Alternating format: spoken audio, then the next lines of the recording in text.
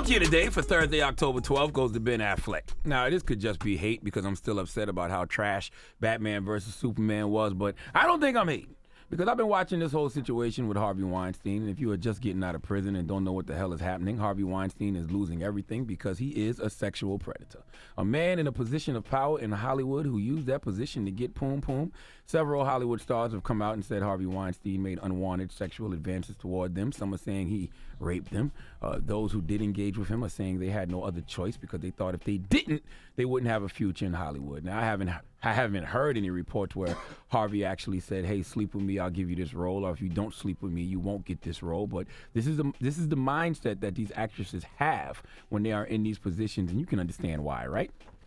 Now, when I hear these stories, I'm thinking to myself, there's no way Harvey is the only one. If you are in the business, and even when you're not in the business, you hear so many of these types of stories. That's where the whole idea of the casting couch comes from, right? So Harvey can't be the only one. Not only is he not the only one, all of these various people in Hollywood knew what was going on, and for whatever reason, they decided to turn a blind eye. Now, if you ask me, I would say they acted like they didn't know what was going on because they, A, didn't want to ruin a relationship with Harvey Weinstein and any potential opportunities with him in the film world.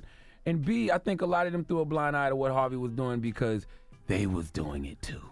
All right? Don't think for one second that Harvey Weinstein was the only man in a position of power in Hollywood who wasn't using that power to force poom-poom and booty out of people.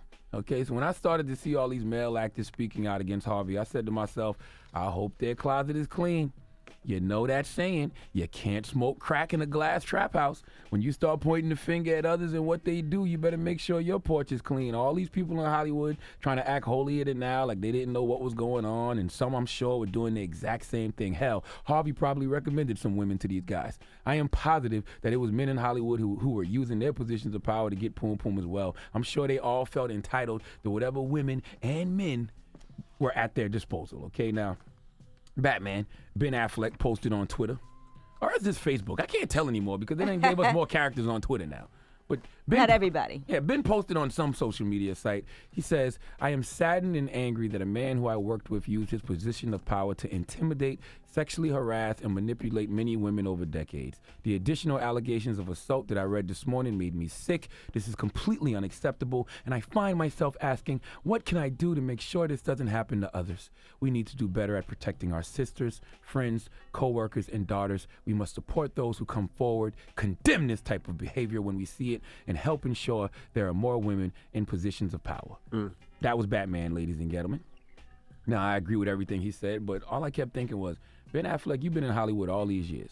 You and many others had to know what was going on, but when it benefited you to be quiet, you were silent, but for whatever reason, it doesn't benefit you anymore to be quiet, so you're speaking out now. The thing about calling people out, though, is you have to make sure your resume is flawless, and if it's not flawless, you at least at some point in your life had to own your mistakes, apologize for your mistakes. You have to live your truth so no one can use your truth against you, especially in this age of social media where evidence is always presented that can ruin your reputation in the court of public opinion. In the case of Ben Affleck, here's Exhibit A. Old Batman, the Cape Crusader, who came to take down the evil villain known as Harvey Weinstein, forgot about the time he was on TRL and was caught grabbing a woman's breast without consent. Can we play that clip? He's like, I'm just free-spirited. It's so nice to see you. And he wraps his arm around me and comes over and tweaks my left boob. Nice to see you.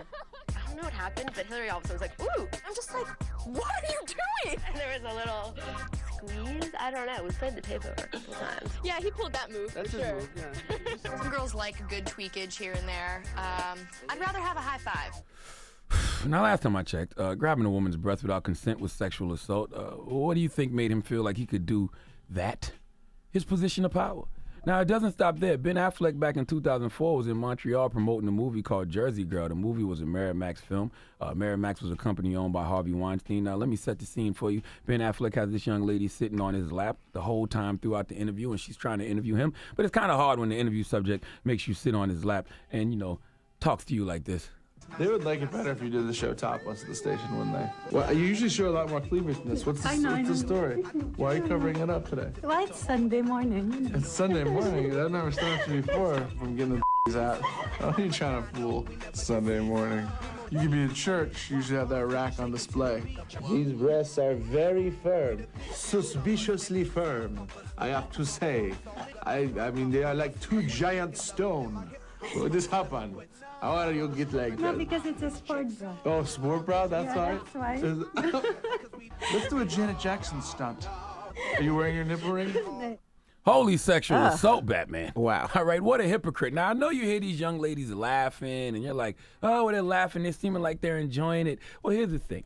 Anne-Marie Losky or Hillary Burton could easily say all these years later that they were uncomfortable by that, and they would have every right to, okay? In fact, Hillary tweeted out, girls, I'm so impressed with you brave ones. I had to laugh back then so I wouldn't cry. Sending love. So yes, Ben, you think it's all fun and games and these women are cool with you touching them because you're Ben Affleck, but they was just intimidated by your position of power. Not to mention, Ben Affleck was engaged to J-Lo when he was doing all of this, and I'm not here to judge Ben Affleck. I'm just here to show you that this is a great example of before you call someone out or chastise them, just make sure that your actions and behaviors live up to and reflect the words, ideas, promises, and commitments that come out of your mouth. Please give Ben Affleck the biggest hee-haw, please. Jeez.